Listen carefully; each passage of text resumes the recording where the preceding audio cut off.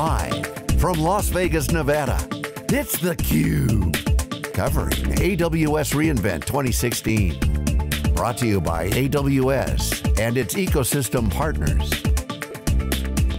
Now, here are your hosts, John Furrier and...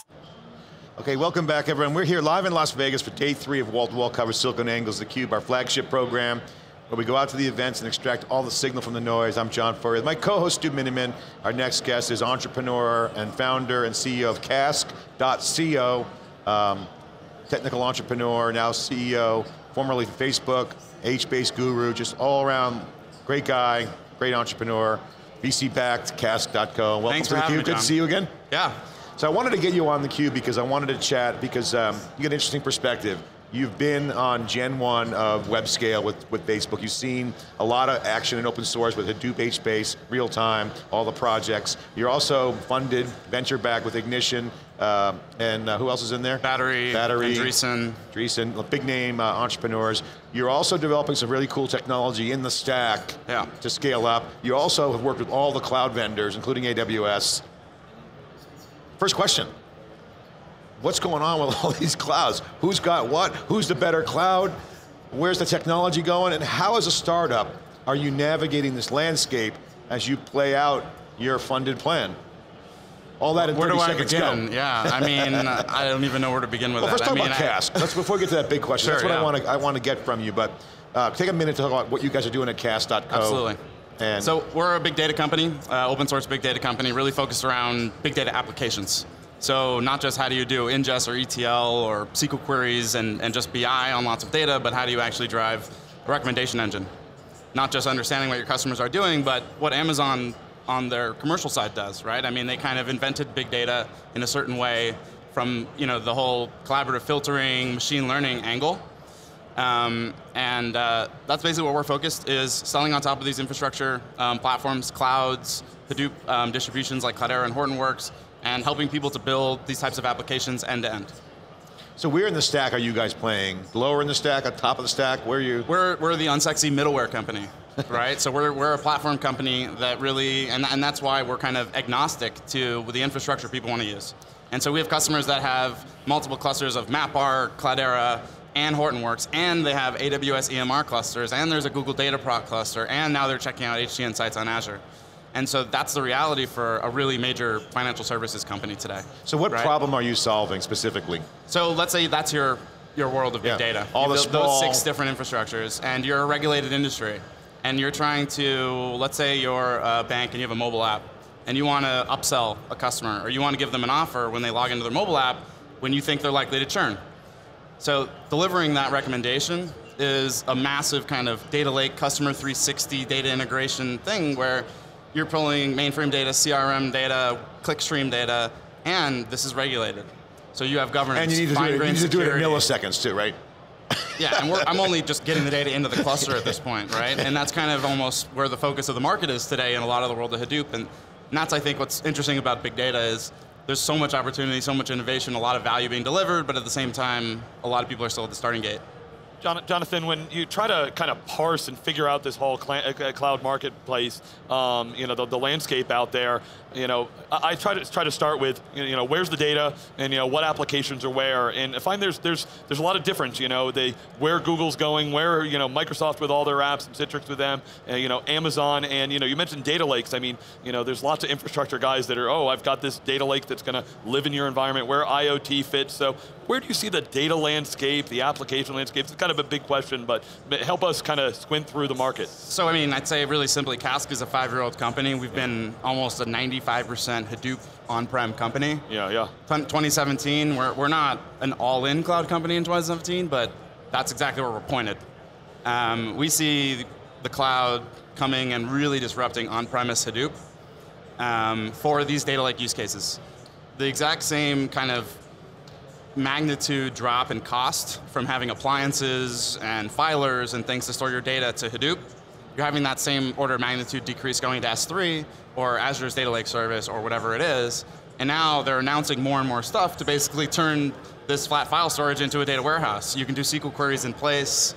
All the cloud offerings are now kind of doing that kind of stuff. That's exactly what the on-prem Hadoop vendors are doing. it's really, really interesting time. So great points there. We've always seen that intersection of kind of cloud and all the analytics there. Google, of course, talks a lot about it. Amazon, a lot of announcements this week. Yet, as you said today, a lot of the dupe. It's on premises. Moving data is really tough to do. How long does it take the market to catch up to it? Do those data lakes, more and more live in the cloud? I mean, I think it happens super fast because, every graph of all the data that's being created, right? Everyone knows it's faster and faster and faster. Well, the data is starting to be created into the cloud, and it's starting to stay into the cloud, and that creates gravity. And so if half of the data is going to be created in the next 2 years, isn't 80, 90% of that data going to be generated into the cloud? That makes 50% of the data now cloud-based. So I think the time scale and the acceleration and the growth of data, which is just kind of growing on this rapid pace, is going to create all the gravity into the cloud. So one of the things Werner Vogel said, the CTO of Amazon Web Services on stage today, was a lot of stuff is going to be done on analytics, a lot of value. I think he said 80%, maybe 60, 80, might have been 80%, which makes a lot of sense. Yeah. You're doing a lot of this stuff with data, a lot of pressure on latency, you got to have really fast performance going across multiple architectures. That's a real hard software problem, and if you figure it out, you solve the middleware, boring, rich, lucrative middleware market if you don't get taken out by the big guys first. But as a startup, you have to go out and play with the clouds. Yeah. Give us a take on assess the clouds for us. Obviously you got Google, you got Microsoft, you got Amazon. Oracle probably not a fit for you relative to what you're doing, maybe they are. You got IBM with Bluemix.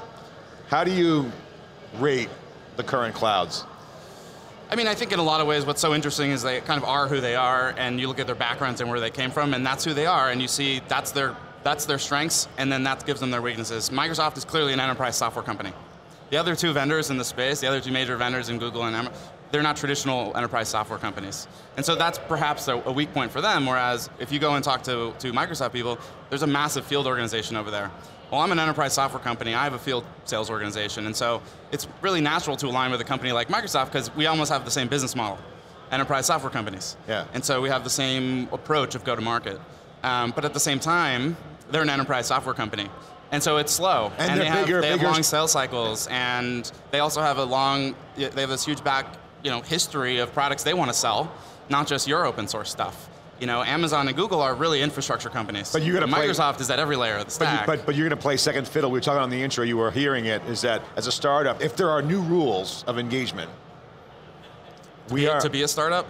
No, with the cloud. I mean, Amazon, it might not be a bad thing to be not an enterprise, have a huge enterprise sales force. Agreed. So that might be right. I just think, but I'm just talking about kind of the strengths and weaknesses of it. But I mean, talk to any venture-backed company, talk to all your, all the VC friends that we're hanging out with this week, and they're expecting you to build a field sales organization if you're selling to large enterprise companies. And even AWS is. They have a field sales organization. I mean, they're getting there. They have, they eventually break all the rules, right? Eventually they allow people to have their own clusters, their own dedicated stuff, and all that stuff happens. But well, Amazon takes chances, and I think one of the things I like about AWS, and people kind of give them a bad rap for not having a full sales force, but they don't need one per se. They have account reps, but they don't need to have the army of guys out there. Yeah, cloud is cloud. Yeah, and I call them upsell reps at Amazon, right? And I mean that not in a bad way. I mean, that's ultimately how Amazon, I think, is going to drive more and more margin on top of the cloud, where if you're just selling hours and bits, you may have a very low margin business and you can make it on volume, but if you're selling analytics, if you're selling applications, if you're doing more and more enriched services, you're going to have a higher cost, you're going to be able to charge your customers more, you're going to be able to have a much higher margin business, and I think that's why that's their focus, is be the easiest person to use, be the capture of all the market, and then focus on really, I think that's the strength and weakness of Amazon's strategy, is they're going to have this, and I heard you talking a little bit about it, which is, we really want favoritism, we really want you to be all in with us. I think the other two are not like that. Well, by the way, because they can't be probably. Well, ZDNet misquoted Andy Jassy. They kind of made it sound like he was being, very, if you're either in or out. Yeah. That wasn't what he was saying. He was basically saying, hey, we're going to put our priorities where people are all in on it. That's natural. Everyone's like that, right? Even the Hadoop distributions are like that. We have a very special relationship with Cloudera. We also do stuff with MapR and Hortonworks. They don't necessarily mutually exclusive, but when you create special relationship with vendors, that's good. Yeah. I think Amazon has been, for how big and how many partners and how much attention everyone wants from them, easy to do business with. They've been accessible, and I think that's a really hard thing to do. That's something that somebody like Microsoft can always struggle with. Yeah. I'd say Google has been a very, very accessible company. Really strong on the technical aspects of everything. Really, strong there. I mean, they're not known for they have no fields organization. No, they have no enterprise software. No customer support. It's very product oriented. It's very engineering oriented. Yep. But at the same time, here's my reality to 50% of our customer base. They're paying millions of dollars to Netezza, Teradata for fairly simple reporting workloads. And Cloudera is trying to sell them Impala, and other people are selling Presto or these other things that are 4 to 5 times slower for a lot of their workloads. If you can, and Redshift is good, but it's still several, 2, 3, 4x, whatever it is, slower for a lot of these different queries. If you solve that problem, that's a technical problem, really a performance problem. That's a huge market opportunity. And so I think that's areas where somebody like Google could actually, if all you're doing is you have bits going somewhere and you're running queries against your Tableau or whatever your UI is, you ultimately don't necessarily care what the commodity underneath is. And so if Google's opportunity to me is, if you can create a commodity which is actually better and cheaper, then you have a real opportunity in the cloud. And I think that's... Yeah, I agree, and I think one of the things that the technical aspect is a really critical one, and you can always jury-rig Salesforce and create incentives. I mean, entrepreneurs want to make money, they want to get their product in front of customers, but if it compromises the product, that's a whole nother issue. So there might be some soft dollars incentives to work with a cloud, but at the end of the day, if the product sucks, that doesn't matter.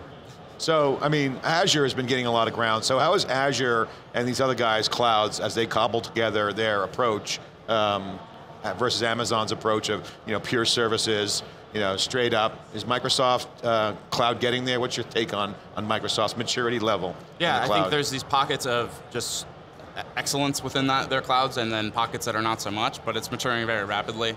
I think one of the things that's great about Microsoft is they've tried to embrace a dual approach of we'll do open source and partners and all that other stuff, and we'll have our own solutions for it. That's always going to be hard. And you're talking about salespeople, that's where it's going to be hardest. Because who doesn't want a salesperson want to sell? I heard a hallway conversation, someone pulled me aside and said, look, Amazon is light years ahead of the competition in terms of the cloud and their platform. You agree? So, I mean, experience matters. They've been doing it the longest, for sure, at massive, massive scale. But I think that's also one of the Google advantages, which is they created essentially a lot of these architectures that born the big data ecosystem, this ecosystem, all of these things came from WebScale, came from Google's papers, and that changed my life, the big table paper, actually. Like, those formative papers in the early 2000s and stuff changed this and led to a lot of this. So I think they both have distinct technical opportunities there. Amazon just, if you've been doing it, you're going to have this advantage, and they've built a platform within their platform to continue to rapidly scale and innovate new products. So scale and speed is huge for them. They're doing it. The culture's working, clearly. It seems to be working for them, and so the center of gravity, it just... What's next for you guys? Cloud for us. Cloud. And it's really figuring out, I think the topic in VCs is how do you create large long-term companies that are relevant in the cloud era that Amazon isn't going to be able to eat your lunch. And I don't mean that negatively to Amazon. Amazon's right to go after the different opportunities. Oracle bought all kinds of companies. They're a database company that bought everything else around them, and why shouldn't Amazon do that too? Yeah, it was nice to see Workday on stage kind of putting a dig at Larry Ellison. They had a hostile takeover with PeopleSoft. But in the open source, the hostile takeover really isn't available. It's really more get the mind share of developers and make money for entrepreneurs through an ecosystem, right? So, that's Amazon's play, obviously. Yeah. All right, Jonathan, thanks so much for coming on. Jonathan Gray, entrepreneur, founder and CEO of Cask.co, not Cask.com, Cask.co, check them out. Middleware for the cloud, multiple clouds. We're back with more coverage after this short break.